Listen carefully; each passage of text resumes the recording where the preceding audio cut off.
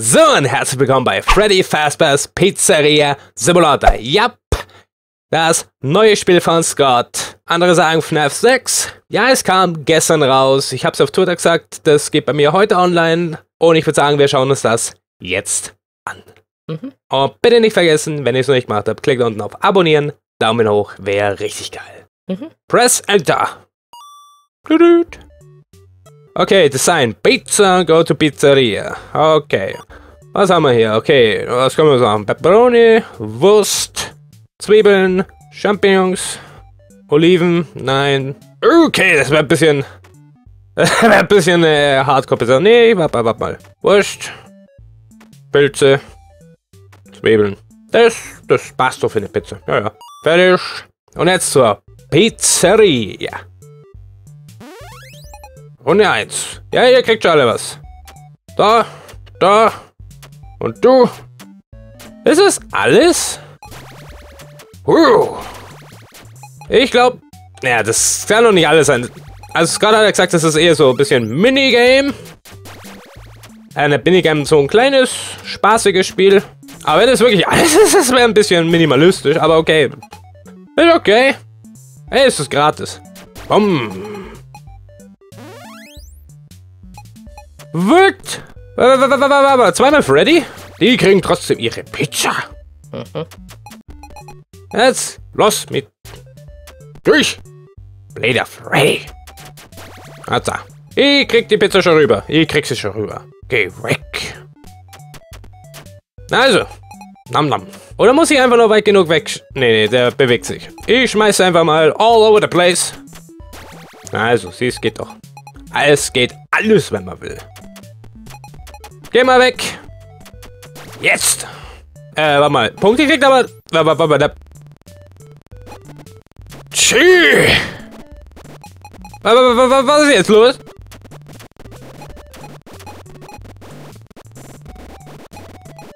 Was ist jetzt los hier? Ich schmeiß hier mit Shadow Freddys.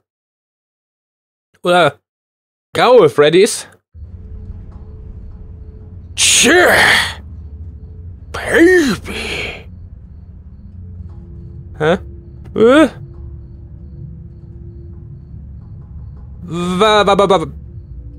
Das ist ja kein Pizzeria-Simulator. Begin tape. Leaving dead space. 3, 2, 1.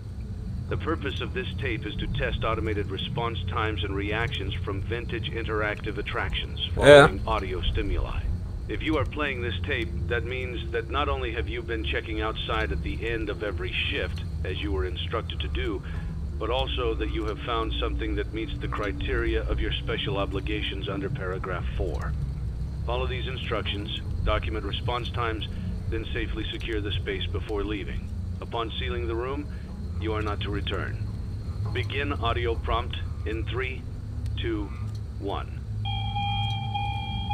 Boah, das ist echt creepy mit dem Sound.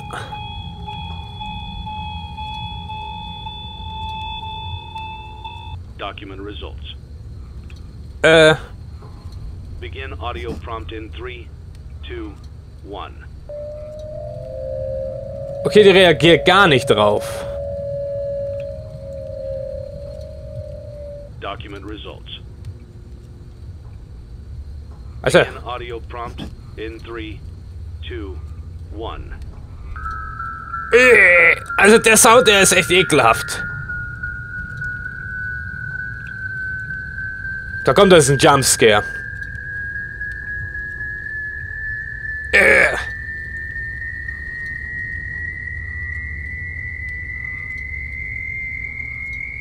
Document results. Nö. Begin audio prompt in 3, 2, 1. Change!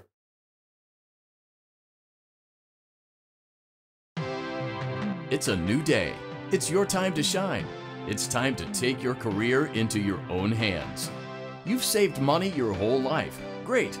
Now it's time to put all your eggs into one basket and take a huge gamble on your future. A gamble that comes with a 100% chance of success in some cases. What are we talking about? We're talking about becoming a Fazbear Entertainment franchisee. That's right, restaurant ownership and management. Something almost anyone can do with a limited degree of success. Sure, it's a lot of money to invest, but everyone's doing it. And that means it's safe and lucrative. With your initial investment, you'll receive everything you need to get started, including a small room, some tables, and electricity. But don't forget about the money you had left over after buying your franchise package. Use it to decorate, buy a stage, buy attractions and animatronics, and much, much more. Now, let's take a look at a few things that will help you get started as a Fazbear Entertainment franchisee, such as atmosphere. Making sure your establishment has an inviting atmosphere is essential to bringing in new customers. Entertainment.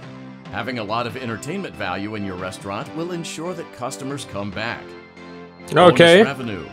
Coin-operated games and attractions can generate additional revenue during the day, which means more money in your pocket, ready for reinvestment.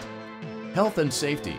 There may be times when you purchase something of questionable quality, and we don't blame you. Cutting corners is just good business. But there are steps you can take to ensure you don't get sued for it. And that brings us to liability. Being a thrifty shopper is smart, but be aware that buying things on sale comes with a certain amount of risk.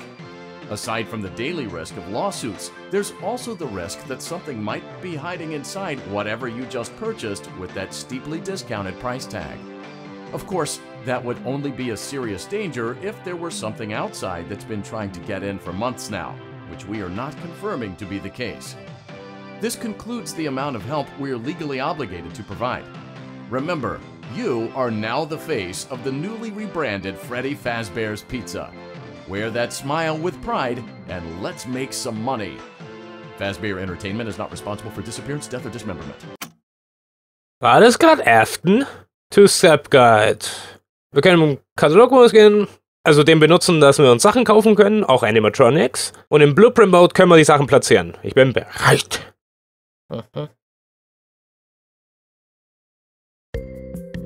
Erst... Ah, komm! Let's see how much cash you had left over after purchasing your franchise package. Great, that should be more than enough. Now let's get started. On your left are your product catalogs. You can unlock more expensive catalogs by simply purchasing items for your pizzeria. Use the arrows in the bottom right of the item window to browse the products for each catalog. When you're finished shopping, click the button labeled Blueprint Mode to place your items. You can switch back and forth between Catalog Mode and Blueprint Mode as often as you like before opening your doors to the public. When you're ready to open your restaurant for business for the day, click the button labeled Finished in Blueprint Mode. Give it a try and do some shopping. Also der Mini-Phantom Freddy, der sieht echt süß aus, hey. Pass mal auf. Das hier.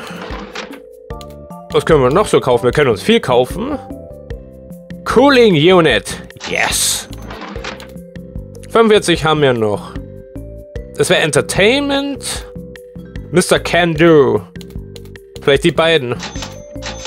25 haben wir noch. Ne, ich glaube, das reicht. Was Sponsorship Offer? $250. Ja. Also wir können hier die Sachen platzieren. Und für $250 können wir den Raum upgraden.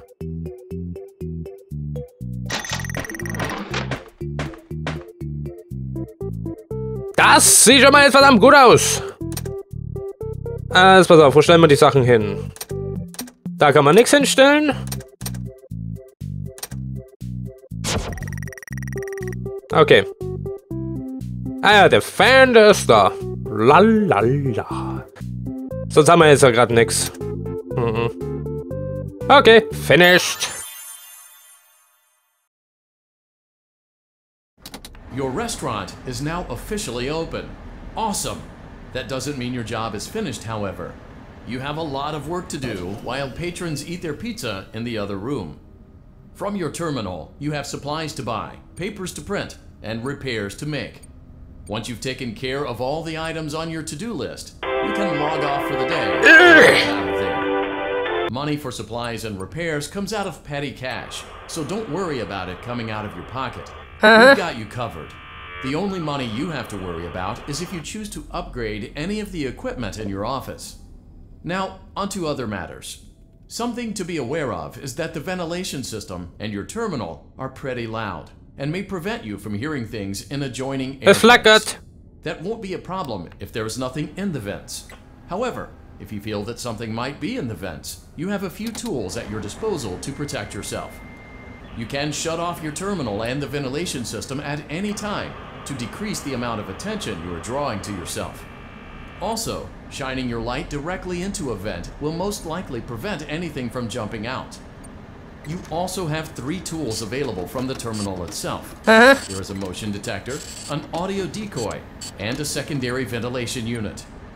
Keep in mind, however, that you can only have one of these active at any given time. Now get to it. Simply log off when you've completed your tasks for the day, and you can go get some coffee.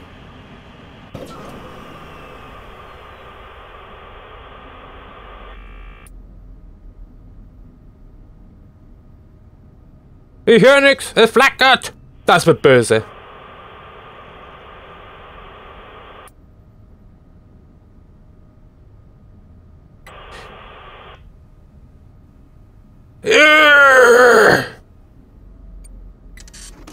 Da ist jemand!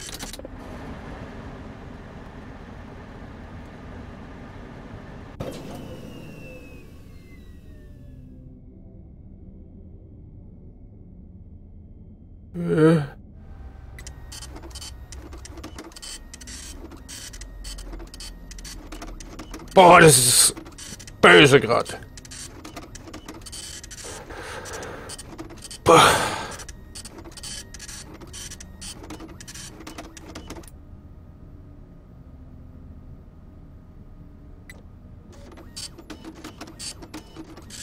Das endet nicht gut.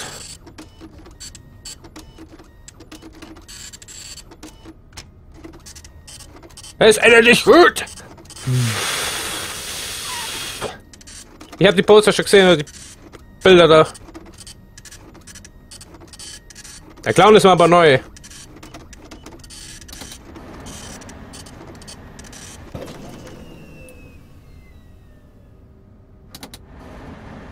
Okay, ich bin tot.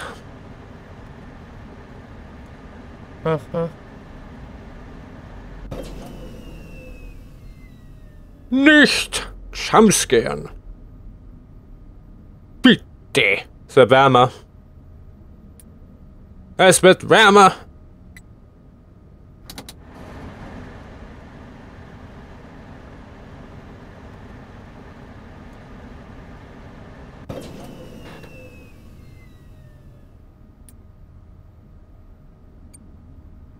Great job. It looks like you're getting the hang of this.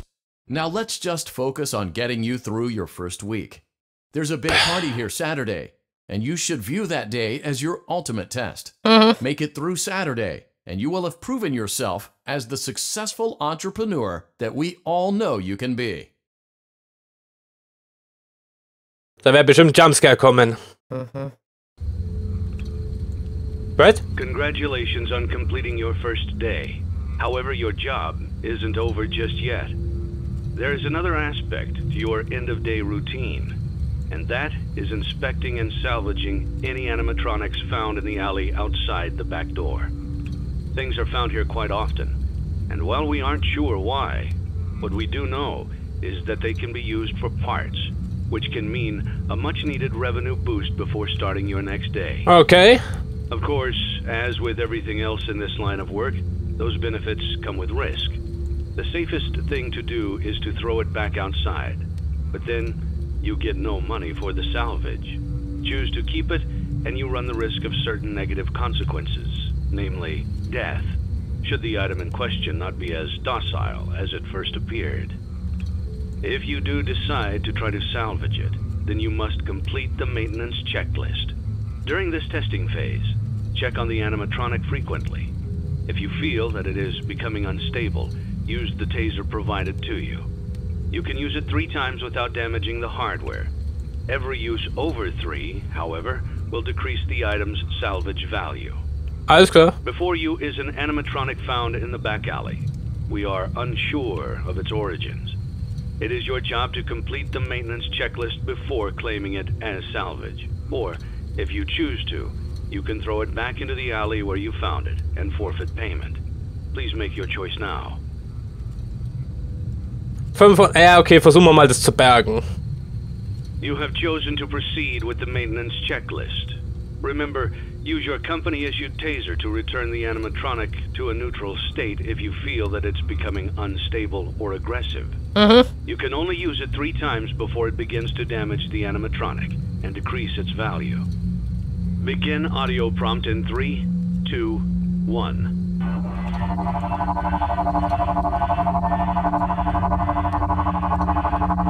Bewegt sich noch nicht. Document results. Nein, du bewegst dich. Begin audio prompt in 3, 2, 1. Boom.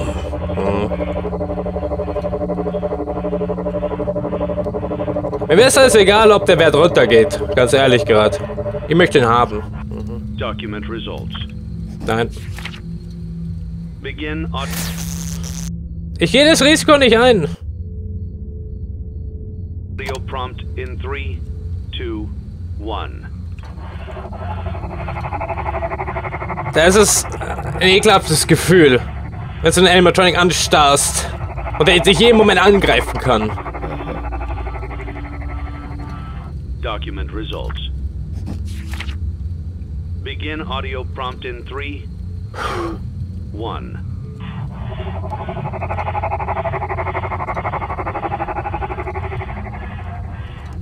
Document results. Tja!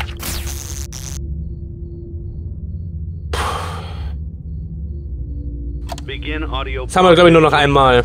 2, 1.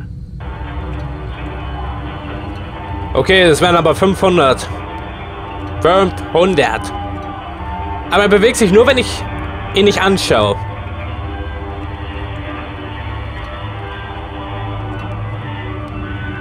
Das ist lang, das ist extrem lang. Gut, dass ich ihn getasert habe.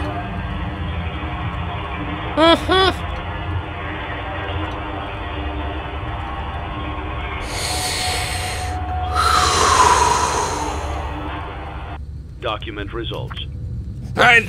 You have completed the maintenance checklist and may proceed with the salvage. Well done. Geschafft! Thanks for letting me join the party. I'll try not to disappoint.